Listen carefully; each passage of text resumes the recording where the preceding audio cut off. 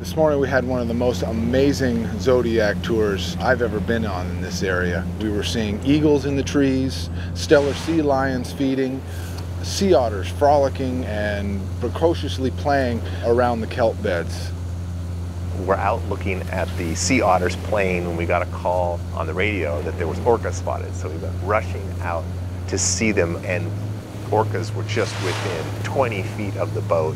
Big males, a whole pod, and they swam under our Zodiac, and then we followed them for like an hour, and it was amazing. Just they were jumping and feeding and breaching, and it was unbelievable. They're everywhere.